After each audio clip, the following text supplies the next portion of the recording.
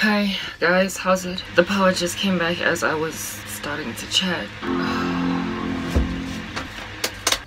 Yeah, now they're slapping us with power cuts at like arbitrary times, but this is not about these power cuts. I actually want to switch that light off because I think things look better when it was off. I don't know. Okay, let me just get up and do it. Hi, I'm back. What's up? Yeah, did let you guys know that I prefer natural lighting. Yeah, anyway. So there is a lot on my mind and we shall get it out. No, actually, is there? Alright. Yo, things are bad. I did not want to record today because the last videos that I did, the recordings that I did, I basically recorded all day long and it took 9 parts and I'm still editing them. Those 9 parts, I'm still publishing them. I'm still running them through software, my movie editing software, etc. And therefore they're not yet on YouTube, and when I'm backlogged, I calm down, I chill, I don't do anything until I can catch up. But nothing conquers what I'm feeling, nothing overwhelms this heart, this sorrow, other than coming here to chat.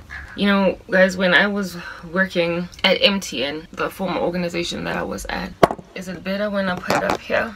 Is that better? I don't like you guys seeing the back there. I really don't. I don't like this environment, but you know, it's all I have. Anyway, whatever. When I was working for the former company the last company that I ever worked for in my life, because South Africa has saw it fit to kick me out of gainful employment and then treat me like I'm the scum of the earth afterwards. When I was working there, there was this colleague. You know guys, there are some people in this world that, you know, you try. You really try. But I come big, nothing comes together.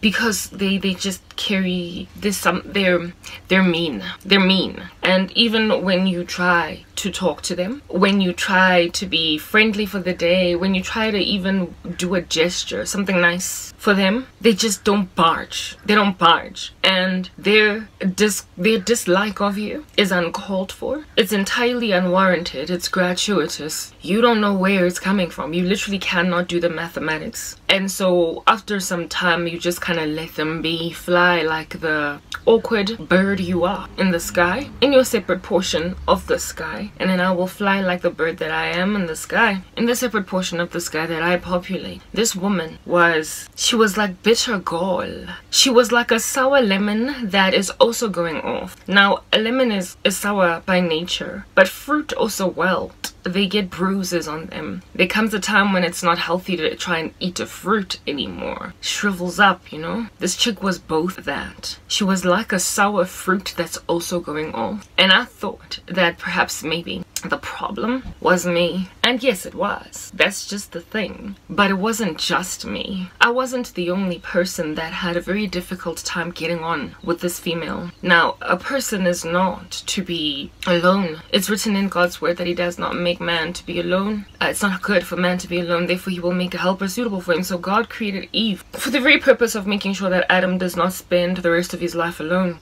However, when an individual is a certain way, it's like they are a curse upon themselves. They're a law on themselves. They are their own judgment because they make sure that they can have no one. They see fit to it that nobody can suffer them long because frankly they are insufferable. Well, I had, I guess, fellow other colleagues with whom I similarly agreed. We similarly agreed that, hey, this chick, man, I try. She was very she had an aloof constitution about her when she walked around. Very serious about just about everything. That's okay, do you. But every so often she would be, it's almost like on my terms. Yeah, she had a whole on my terms personality or attitude, in that only when she feels like it shall we all then get along. Only when she's in the mood will she laugh at the top of her voice. She had very boisterous laughter. The only thing about her really, frankly, that was pleasant. But it was on her terms, and so you never really knew what side of the bed she would wake up on, and so therefore what your reaction to her for the day ought to be. People like those are avoidable. So one morning she would, hi girl, with this big smile and that boisterous laughter of hers, and you'd be like, hey, Renelwe, let's say that was her name. Hey, Renelwe, how are you? Ah, good. But even when you're talking with her, you're scared because you don't know what you might say that could trigger that sourness of hers that is also deteriorating, since she's like a lemon that's also inedible. She would be happy one day and then the next day you greet. I mean, it's just decent, especially among black people. We don't just walk into a room and like that's it. If there are people there, we greet. But after greeting, you just kind of leave it at that. You don't ask, so how was your day or your morning or your evening if it's morning time. You don't ask, so did your dog come right at the vet? So did you finally get around to baking that bread that you were experimenting with? Because, you know, yeah, it's like just basic small talk. You don't know whether to engage in small talk with her or not because you don't know what attitude you're going to receive. So when you greet, that's when you know what you're dealing with. One morning, it's hi girl, how are you? The next morning it's hi. You would think you did something to her. I tried with this woman and just like it all just fell through. Right? Like I said, I thought I was the only one because every so often you meet people that just don't gel with you. Your energies don't connect or whatever you want to call that thing. But I had other colleagues with whom we all were just like, I don't know how to deal with her. I literally, I don't know what I'm going to be getting for the day with her. I'm already sure. However, strangely, she had people that she was consistent with. And you could name them on your one hand, right? But I often wondered, what is it about those people with whom she is consistent? What do they do that makes them accommodatable, appropriate? What is it that these people have that the rest of us fall short concerning? What is this woman's selection criteria for her to be consistent with you, for her to consider you a friend, and for her to maintain ride or die state to you, or loyalty, or any kind of like, you know, good favorable like treatment of your person consistently, not just for today and then tomorrow you're some kind of like trough where before you were at your peak. Yeah, I often asked myself, what is it about these individuals? Now, one of the people that were among her chosen ones, we shall call it that, was very tight with me. We were very, very close. It's this one girl that when I started out in the organization, we became fast friends because we, you know, one of those people that you meet, you've never known them in your life, but when you meet them, you find out that they've known almost everyone in your life. They've frequented the same circles. Her boyfriend was my boyfriend's friend, but I'd never met her, you know, but that's only because it's one of those friends that you only see once a year or whatever. Yeah, so we became really close because of our ecosystems, what we both came from, what we understood, the lives we grew up with, the things we could relate with, the environments we'd been to in the past, places we'd frequented. So we just kind of like hit it off straight away, and so our relationship was strong, and we became close friends. And I knew her personality, I knew her in and out. We used to talk about deep things and shallow things, whatever. So granted that I knew the personality of this colleague that became a friend, right? For me it was like, okay, but I know, let's say this colleague's name was Rara, okay? I know Rara, and I know Rara quite well now because I used to work for my company for 5 years. I know Rara for quite well now at this stage. I mean, it's been a couple of years since I'd known her. I know more or less the ebb and the flow of her personality, what takes her off, what doesn't, what puts her on a pedestal, and what, like, you know, wrenches her off it. So Rara and I are similar. Rara and I were similar in the worst way. That's why I guess we got along like a house on fire, you know, birds of a feather type thing. They flock together. That was me and Rara. So I was very similar to Rara. The only thing that was different between Rara and I was if we just looked outwardly different, but otherwise, you know, we inside we were really like truly more or less the same thing. So I was like, I kind of ooze the same energy as Rara. How is it that she's such fast friends with Rara, but she can't stand me? And no, not just me, but like 95% of the individuals that frequent her general environment. What is it about me and 95% of us that is just not quite present, you know, that dwells richly and in abundance in Rara, that makes this woman consistent with Rara? That was a thing that I was scratching my head concerning. 4 years. I knew this chick for years. I was working for that company for years, right? I would just wonder, What is this big thing that is so lovable about Rara that we don't have? That's just the thing about being an individual that cares about the opinions of man, that cares about how people feel, what they think, that minds their psychology, generally what's going on in there. Very intrigued by it, considering the mystery of humanity, something worthy of study. I've never been one of those people to ever subscribe to that doctrine that I don't care what people think about me, or I don't care what people say or do about me, concerning me. I don't care. That's why my comments section on YouTube is sealed shut. That is why I have disabled comments, because I don't know how people do it. I thoroughly do not know how they do it, but to just kind of brush off a lot of exorbitant vitriol from complete strangers, it's just, for the life of me, I don't know how they take it in their stride. Perhaps I'm like super sensitive, but then again, I am created in the image of God, and there is something that I got going down for myself that I'm very grateful to God for, as opposed to upset that he made that about me.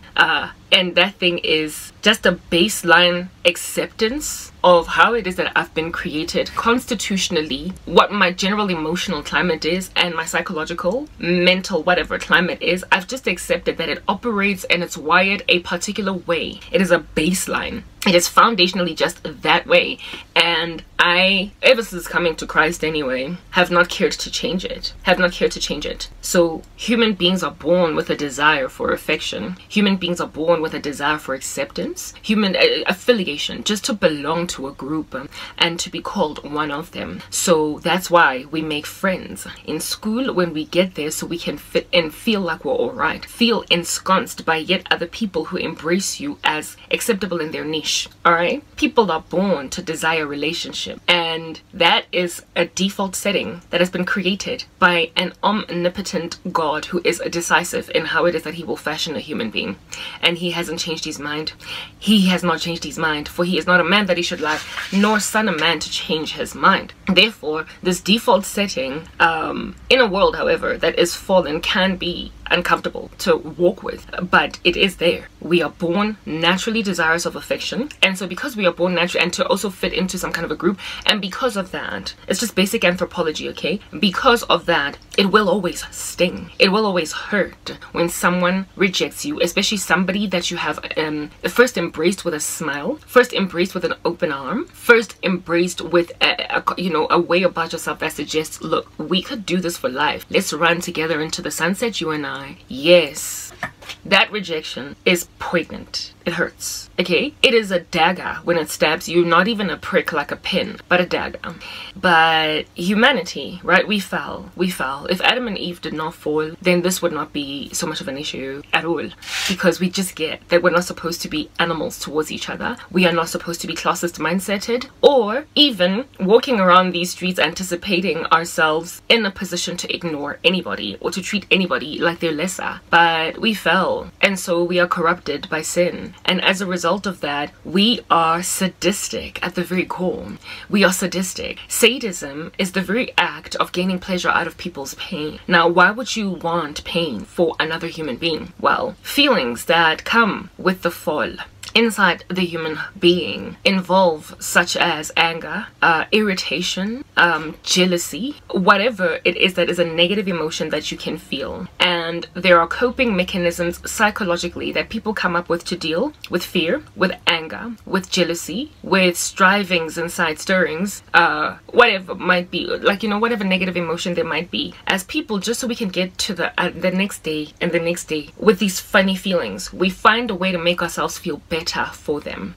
So in your sinful state that is fallen, that therefore thanks to it being fallen can thus feel jealousy, sometimes the coping mechanism to deal with that jealousy is to treat the object of your jealousy or resentment or wrath or anger with hostility, even if they have not had it coming, even if they have not warranted it or earned it in any way. It is your way of basically shooting dead what you anticipate to be the threat coming from them. It's a pretty girl in the room, you envy her, that envy is warring with you internally. So in order to make yourself feel better, you shoot it down. You massacre it as a means of survival by acting a particular way towards the object of your envy. Not object, subject. Towards the subject of your envy. You respond by shooting it dead in the heart. But your response is, of course, I'm jealous, so I'm gonna ignore you. I'm jealous, so I'm gonna bully you. I'm jealous, so I'm gonna be mean. I'm jealous, so every single time you speak, I'm going to laugh like what you're saying is rubbish. I'm gonna break you so I can feel better when you're down. I'm gonna squash you on the floor like bubble gum under my shoe. And then when you're there, I'm gonna walk a whole bunch so you can keep on getting muddied by the soil. And then if I feel a little guilty, I might just scrape you off. But understand, since you are bubble gum under my shoe, I will throw you in a bin. But at least you're sitting comfortably in a smelly environment as opposed to being constantly stepped on by my shoe. That is the reaction of the human race to the uncomfortable feelings that they have about other people, even if they're unwarranted. The Bible says anger is overwhelming, but fury is a flood. Fury is a flood, but who can stand before jealousy?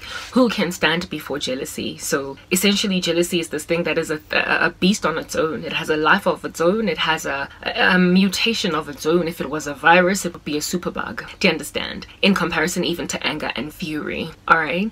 And those who do not bridle it, those who do not exercise self-control over it, man oh man, how it is that they can commit some of the most abominable things. How they can shatter the very core of humanity that makes us wholesome. The very thing that makes us a going concern, a thriving thing that the Lord has seen it fit to just allow to linger for another day, and then another year, and then another century, and then another millennium. But you see, things are going to come to a blistering end when people allow their sin to fester so effervescently without exercising any self-control over those sins, that they will basically then create out of this planet, frankly, an insufferable environment.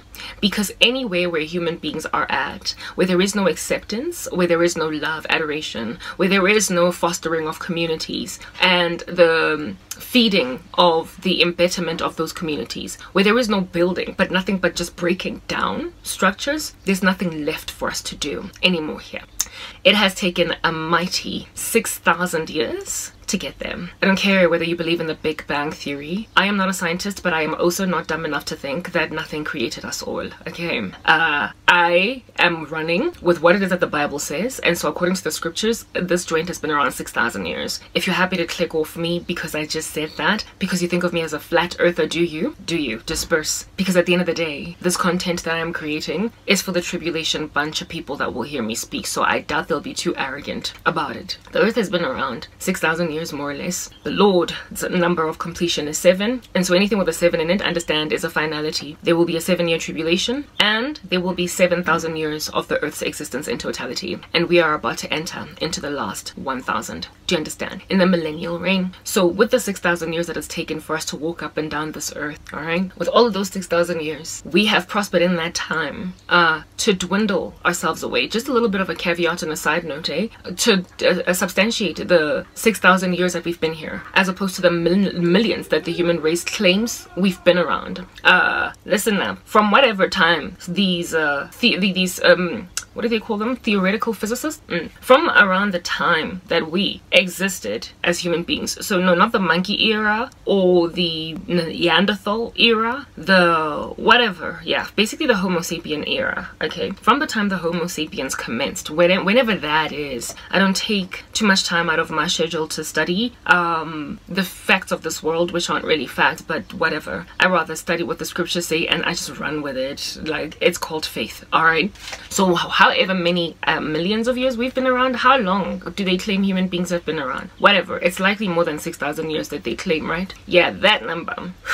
People, human beings, only just look at recorded history and the ways of humanity in it, and how much we have so decimated every ecosystem we can ever walk in. What makes you think, however many years they claim we've been around? My computer is actually open, so I just want to go and find the number. Okay, I'll be back. Hi, I have returned.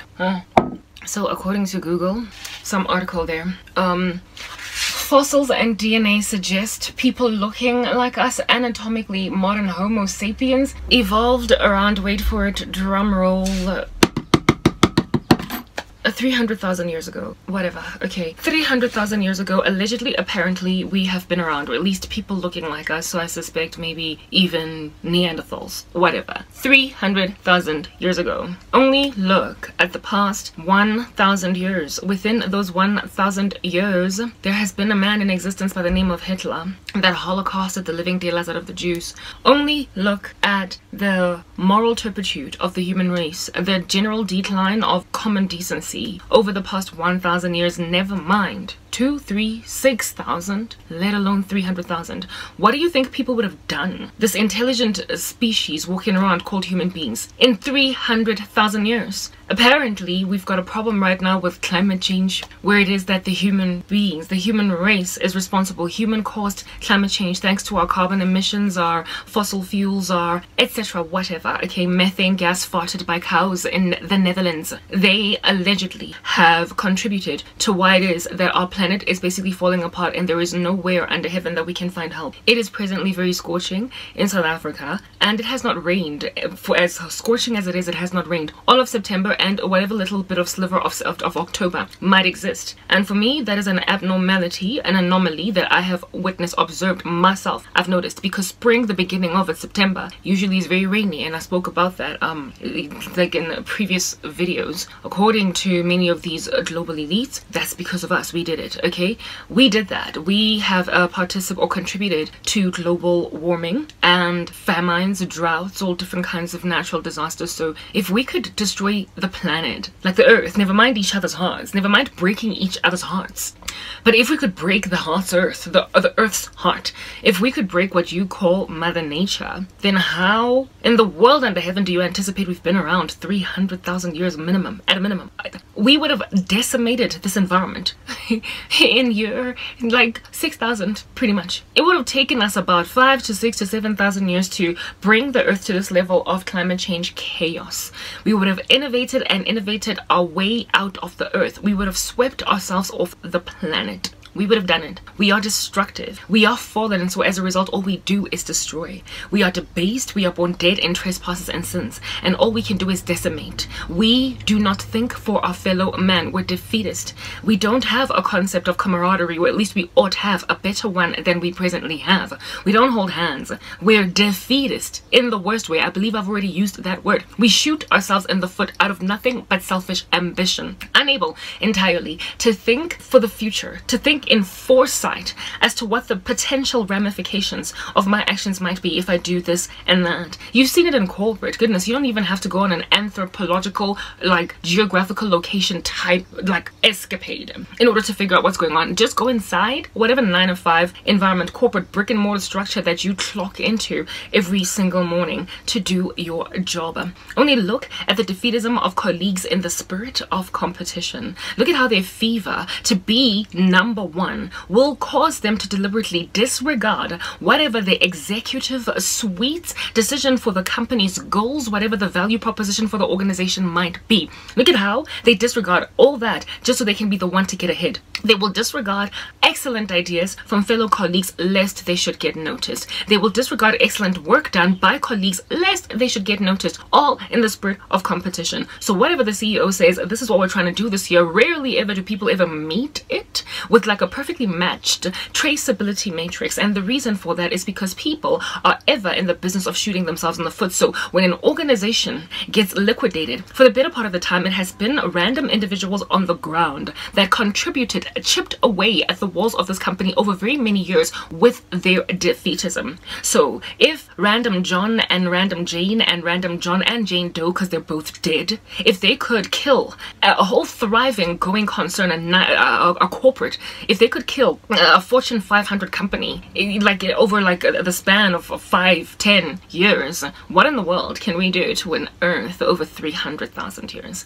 Apparently, according to these global elites, we have brought the earth to basically its knees. The planet is at our mercy, and we need to stop to a point where they now want to surveil the living daylights out of us and control everything we do, lest we should cause the earth to suffocate further.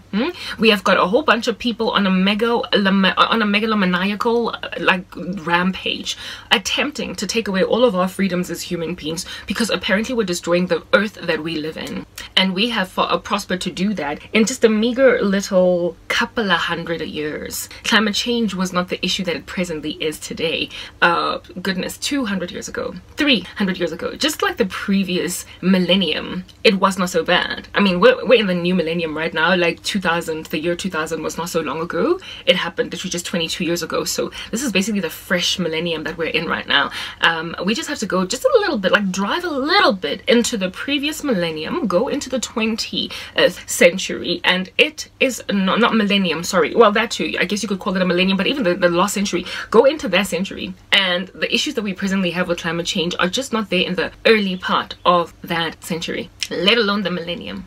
It was not that big an issue for us to sneeze or to exhale too much carbon dioxide just 200 years ago, and now it is. So what under heaven, since we are so destructive with all of the technology we keep on innovating, with all of the radiation we keep on like giving cancer to people using, with all of that, if we could destroy it in such a tiny little amount of time, what could an intelligent Homo sapien species worth of bustling beings do? 300 years of time given them. What could they potentially do? These things are debunkable with just basic common sense. Human beings are destructive. They're destructive because we are fallen. They are defeatist. Their sinful nature makes them uncomfortable to just do what is normal. They adore to go against the right thing. And so for those reasons, there's no way we could have been around for 300,000 years purely because we're fallen. We would have found a way to destroy this. In my country, there was this like whole saying that Motomontua saying, yeah, that basically means that a black person just devastates, destroys everywhere they go. And no, this is not created by white people or Indian people or anybody else out of the black demographic. It's black folk who come to that acknowledgement. The reason why they say that is because after apartheid ended, that was that systematic oppression, that oppressive regime of long ago. When it ended, and the Group Areas Act, which basically said that black people have to live in a particular place, Indian people, white people, they all have their own spots in the country to live in. Since all that was repealed, it meant that black people could now influx into previously white neighborhoods. There was this neighborhood that is called Yeoville, and it's close to downtown Joburg. It's somewhere, it's in the center. It's in Joburg. It's not in the center of Joburg, but it's pretty close, right? It's called Berea. It's called Yeoville. It is called Hillbrow, right? That neighborhood was historically white and quite affluent. It's close, if anything, to Houghton, which is where Nelson Mandela used to live. Okay, yeah, understand that it was a middle class to upper middle class neighborhood that was teeming at the falls, of course, back in the days of apartheid with white people. It was a white suburb. They were white suburbs. Hillbrow, Berea, Yeoville, that whole joint, it was a white suburb. They were white suburbs. All right. It's made up of a whole bunch of sectional titles, flats, skyscrapers going all the way up and up to the ceiling of the earth. Yeah, well, after apartheid ended, the closest to Soweto, that would be the closest to black townships, right, environment that they could like migrate to was Yeoville, because like I said, it is in the center of Joburg. So if at all you're coming from the various, if you're coming from the west, the east, the south, the north of the Group Areas Act regions, if you were coming from Thokoza, your center point was Johannesburg, downtown Joburg, the CBD. If you were coming from Soweto, that was your, you know what I mean? If you were coming from like you get my point, if at all it was a kasi, a township, the fastest place, the easiest place that you could find yourself at as quickly as you possibly can move to with your bed and your like fridge and everything, it was the CBD. And since these areas were close to central Johannesburg, to the CBD, where it is that, you know, you had to flail your dompas just to be there type establishment thing, yeah, they moved there. And when they moved there, it's almost as if though they were awarding off like a little bit of a fumigator for white people. White people left as soon as black people came in, and then black people populated that environment. I mean, come on, it's a reasonable sectional title. It's a flat. It's got a bedroom. It has got a lounge. It's got a kitchen. It's a house. Just sit there and keep it well, like clean. Do what you need to do and maintain your property now that you're living there. Okay, now that you're renting there, just like keep yourself in a neat bunch. They have since then, in these meager 30-some years, ever since apartheid was repealed, managed to debilitate Berea, Yeoville, and what is the other one? Hillbrow. They have decimated decimated it. Do you understand? It is uninhabitable today by anybody at all that cares for their hygiene. You go to any flat in downtown Joburg belonging to anybody really in Yeovil, Berea, and there are like cockroaches just kind of walking by while people eat dinner, and they will splash them against the wall with their bare hands and not be disquieted that you've literally just touched a cockroach. Like, it's bad, debilitated, and it didn't even take 30 years. Within the first 5 to 10 years when black people moved in there, they just destroyed it. They decimated it. What is it then that is so destructive? Black people are the ones that confess themselves that litter. Husinga is to destroy. Litter is just like all different kinds of Coca-Cola cans, banana peels that are just thrown outside windows, and you just expect somebody to come and pick it up. So it smells not only of a garbage just generally as you walk around, but also urine. So people just pee on walls like men, you know, they just love to whip it out and do their thing right there and then without looking for a bathroom, whatever. Yeah, no, stuff like that. So it is a very unpleasant environment to be in, and those who live there have just kind of taken it in their stride that this is my current condition because I don't have money to afford anything better, so at least I've got a roof over my head. But it is in shambles. All the projects that the government has embarked on to try and gentrify again downtown Joburg, those buildings end up like ransacked again. In Auckland Park, not far from some company that I used to work for, they tried to hook up these like young professional apartments that were luxury, and you know, like on some, we're trying to gentrify Johannesburg, we're trying to beautify it again, we're trying to bring back its life, its pulse, its heartbeat again. And within 4 years it was a ravaged building. It was nasty. You could not, like, they were beautiful when they were first started, but within 4 years it's not the kind of environment that if you're a little bit of a snob you would allow yourself to go and live there. So there are just certain places that are essentially unrehabilitable. So what did that in black people? What did that in us that when we move to a new area as a horde, we just kind of like, you know, decimate? You know what did that? Lack, loss, and want. It's written in God's word that if you take a poor man and you make him rich overnight, rags to riches, without any training, without any, like, you know, running them through the modes and helping them understand the rules, they will become the bane of the existence, basically, of the ecosystem, the environment. A peasant that becomes a king overnight, the earth cannot bear up under him.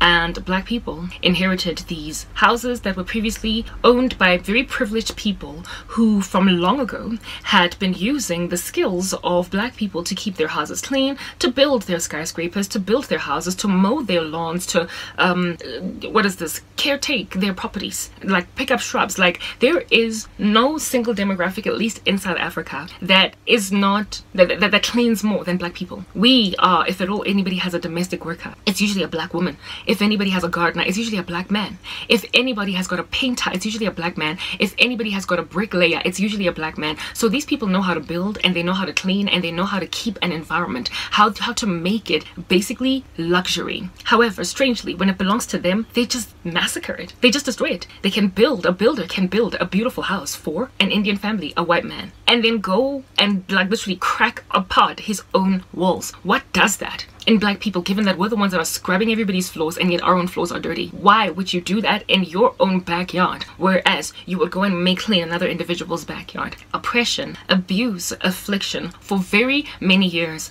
has a way about causing a person to think that it's okay for them to live in their own dung while essentially making like toilet paper on the buttocks of everybody else. And so thanks to that level of harassment of black people, without like adequately, I guess, training them up as to how to basically live in a gentrified environment, thanks to that, black people are now basically, now that they are living in the very properties that they historically built, but now they're living there, they then destroyed them because they don't have that concept within themselves, or at least a whole bunch of them, to not destroy where it is that you're at. We were handed down some of the most debilitated environments to live in. During the Group Areas Act, we were given the worst of the worst electrical infrastructure, the worst water supply, plumbing structure, the worst streets, if at all there were any streets. It was mostly gravel. The worst materials, building materials for our houses, the worst this, the worst that, the worst that. So that's why you will find in any township at all that we've got these like little rondavels, these little mud huts that don't have bathrooms, or toilets that are outside or whatever. In black communities, Group Areas Act said you're going to live in such an environment as this. So they've been handed down scraps, and so everywhere they go they continue to live in a scraps type mentality and a mindset. So you might be tempted to be like, black people are dirty and they don't make sense, and everywhere they go they destroy, making like Penny Sparrow lamenting against black folk at Durban Beach, and so trending on social media. You might be tempted to say that, but there is a history behind why they're even the way that they are. And that history is yet more human sin that went and grabbed certain people in the human race and made out of them mops on the floor that clean up everybody else's vomit. And so therefore, now that they're mops on the floor, all they know is the stench of vomit, and so everywhere they go is muddy their environment with the stench of vomit. So everything, if you backtrack and backtrack, all the ailments, basically societal ails that we have as the human race, they can be traced back to some kind of sin, some kind of sin. So yes, I don't disagree. Black people by Amosha, they destroy, but they have become little destroyers because of yet additional first come first served destroyers, the originator, the genome that was the spark and the starter of a destroyer. And no, I'm not about to say white man, I'm about to say sin. Do you understand? It went inside us and we decided to like hook up little segregations. We decided to come up with silos. We decided that we are going to be defeatist. We are going to go and create out of people a workforce. Do you understand? While we sit around leisurely as somebody sweeps right there by my feet, causing a grand underestimation of certain people groups over others. And so now the result is there's nothing we can do. Every attempt that the human race embarks on to try and correct a situation is like practically, it's basically putting a band-aid on cancer or spraying cologne on a corpse. We can't fix it. It is ramification upon ramification and stacks upon stacks of it. When then black people start to become a little less destructive, now we can live in suburbia without like breaking apart our like apartment buildings or whatever. Now you can find reasonably decent properties in 4 ways where black people are living in their numbers and they're not destroying it. So it turns out, they can be taught, right? Since they considered us like little animals, they can be taught. But now that they can successfully keep a house well without destroying it, because you know, years have progressed and they've been nicely gentrified, now there is another sin creeping up in their hearts, and it's called classism.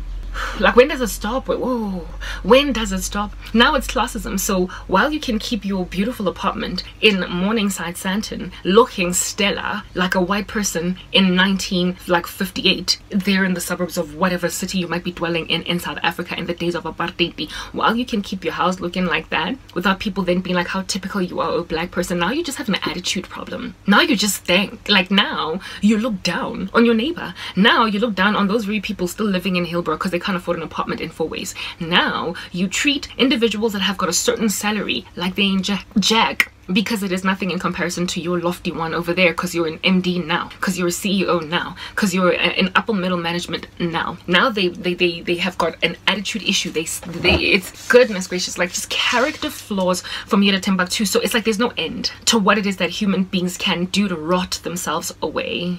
We do away with all of the trouble and the tumult that we experienced as a people historically that wanted to interracially date, interracially marry. We've come a long way to overwhelm societal pressure to stick within your race. And so now today you look on social media and it is littered about, colorfully so, with all of these interracial couples, and you're like, oh my goodness, yes, we've come a long way. But alongside that acceptance culture, alongside that adoption culture of things that historically were very taboo, alongside the shunning of racism, you know, beautiful good stuff, is then the fact that there is this like sexual revolution where now, because you can date across races without being given too much of a hard time, you've got an Asian boyfriend today and tomorrow you've got a white boyfriend. You're experimenting, playing Russian roulette with all the races in this world, while allowing your nether regions to be this like random thing that's constantly being rammed into by, I've got these in different area codes,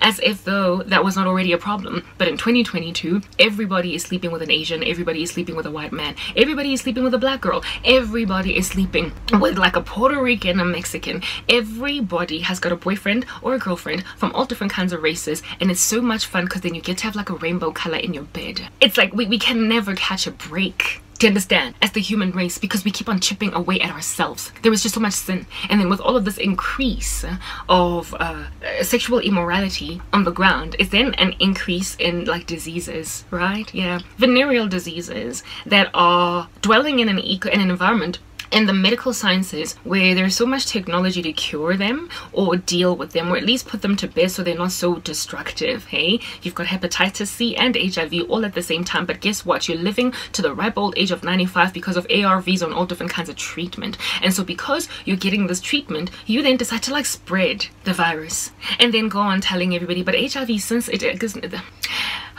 about 2 years ago, I was watching something on TV, not so much on YouTube, and there was this one girl that looked like she could be in university, about 20, maybe 19 years of age, and she was interviewed on this talk show, and she basically said something so taboo, and yet nobody in this like audience was like type establishment thing. And I don't know why nobody was shocked. And the thing that she said was, HIV is no longer the death sentence that it used to be, so I don't get what the big deal is when you're HIV positive. I'm sorry, no, it is still a big deal. Kids no longer think it's that bad or that taboo to be HIV positive, because no longer do you contract it and have like literally just maximum 5 years to live. You can get to a ripe old age. Some people can even get married and have children HIV positive. There's so much technology. So what then do they do? I don't want to be the only one. I don't want to be the only one. I was watching the testimony of a Christian woman who got given HIV because she compromised sexually. She was celibate for very many years and decided that she's been waiting for too long, allowed a man to come into her life. They did not use a condom and she contracted HIV just like that. Like this, we broke your virginity, and with the first guy that you've ever been with, you get it, and all along you were waiting on the Lord, but then you got tired and sick and tired. You got sick and tired and waiting on the Lord. And this chick spoke about how it is that this dude was so healthy, he was thriving, he was so vivacious, like for the life of you would not be able to tell. And she was with him for quite a while before they first and foremost did it, and then quite a while before they even stopped using protection. And this dude apparently allegedly loved her so much and acted really good towards her that she could never mistrust him to like give her deliberately a disease of this knowing that he was sick. And it turns out that it turned out that he knew that he was sick all along. And for him, it was like, but I don't want to be the only one with this. I want to get married. I want to get married. I want to have children. I found out I'm HIV when I was still too young. And a whole bunch of women rejected me because of it. So, I mean, I wanted to get married. So he just didn't tell her. He just didn't tell her. And then gave it to her in the name of, but I still love you though. I love you. I mean, come on. It's not the death sentence that it used to be. So here it is that now you have got this like permanent illness for which you have to take chronic medication, and somebody has given it to you and they don't think it's such a big deal because, well, come on, it's not like you're gonna die, you know, just keep taking your meds. Just keep taking your meds. So when people innovate solutions for the venereal diseases that everybody keeps on getting, instead of realizing that, oh my goodness, like dodged that bullet, I nearly died in just 5 years after contracting full-blown AIDS, instead of lessons being learned, what then they make a decision to do is not want to be the only one with hepatitis C, don't want to be the only one with HIV, don't want to be the only one with HPV, you don't want to be the only one with gonorrhea, you don't want to be the only one, you don't want to be the only one, and there's enough medication to go around for all of us to feed us with it, so that even if you get it, it's not like I've killed you. It's not even that much of a culpable homicide case, and so they're spreading it. It turns out there is no amount of grace that can be given the human race that will cause them to realize that we're under judgment, we need to stop. We're under judgment, we need to stop. There is no grace, because it was grace, frankly, from God. It is the glory of God to conceal a matter and the glory of man to search it out. It was grace from God to give the human race medical technology to overcome the deadliness of HIV/AIDS. It was his mercy so that you could come around and repent now that you have been punished for your sexual sin. Instead of repenting, the medical technology made them more promiscuous, and it caused them to try and paint the whole of the earth red with HIV. There is nothing that the human race cannot continue to do in a wicked capacity. We just keep on ravaging every environment that